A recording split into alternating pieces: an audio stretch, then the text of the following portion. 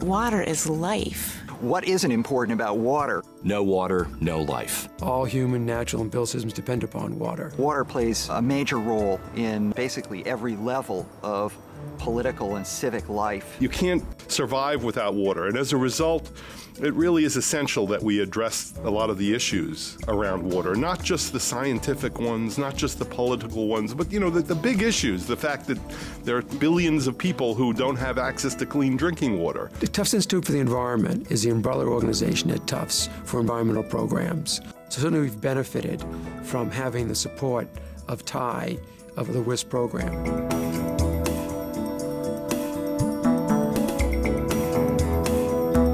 WIS is an interdisciplinary program, so I'm able to utilize the expertise of faculty members as well as take classes that provide different perspectives about how to address water resource problems and issues. Tufts is a pretty fluid place, and we can adjust as we go along.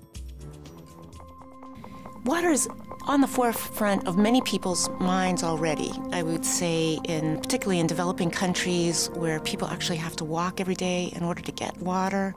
Where we're not so conscious of water is where people are used to having water 24/7 and not having to think about where that water comes from. Historically speaking, water was something that everybody was deeply concerned about, because if you had bad water, then everyone was sick.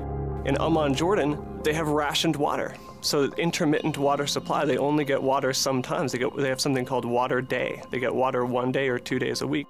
It's not something that's easy to transport. You have to have access to it at all times and in copious amounts. It's just fundamental, and right now we've been using water sort of unsustainably. One of the big issues that's facing us is our ability to produce more food for more people. So access to having enough water to be able to grow that food is going to be a tremendous challenge over the next 50 years as populations increase, but our ability to expand the footprint of agriculture doesn't necessarily increase. The political factions in the Middle East are making it even more complicated. One of the places I went, you drive around and it's like 100 degrees out. It's so hot.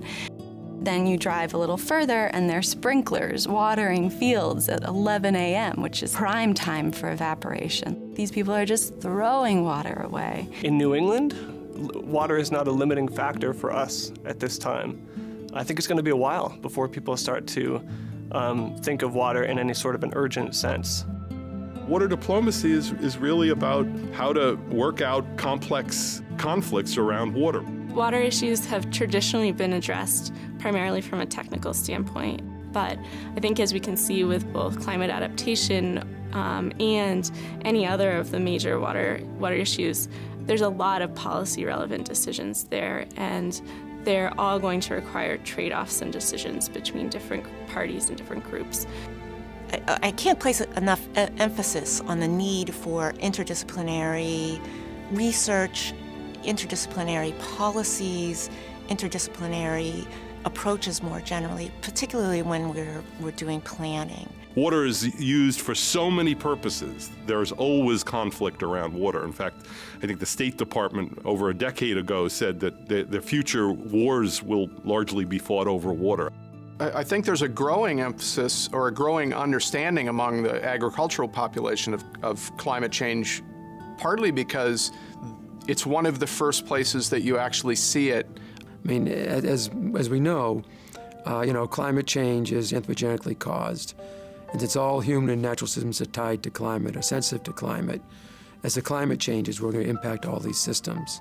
Most environmental problems have a water dimension to them, and vice versa.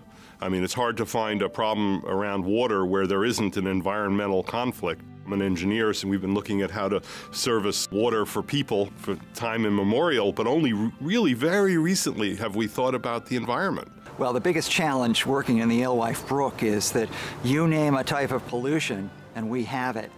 It is almost impossible to tell where that pollution comes from. There are so many polluters, and so much of it is so-called non-point source pollution. It doesn't come out of a pipe with somebody's name on it. It runs off somebody's parking lot or through somebody's land, and it might start upstream hundreds of yards in somebody's over-fertilized backyard.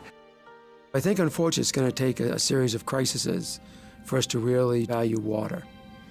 And we're starting to see these crises because of climate change. We're seeing more extreme events, more floods, more droughts.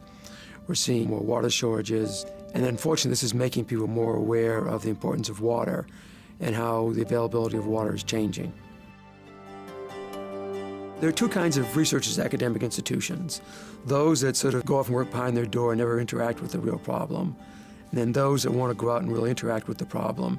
Well, the WIS Practicum is designed to give our students practical experience solving real-world water problems in an interdisciplinary way. The WIS program in particular has been able to really connect me to different professors and students and researchers throughout the university that are doing work on water issues that are really relevant to my interests, but that I might not otherwise have gotten a chance to meet. The advantage of doing this action-based research is that we advance knowledge, but also that the focus of the research, the subjects of the research, the stakeholders in the research also benefit. And also I think many of us find that kind of research a lot more exciting because we're combining cutting-edge knowledge with real-world problem solving. And that's what WIS is about.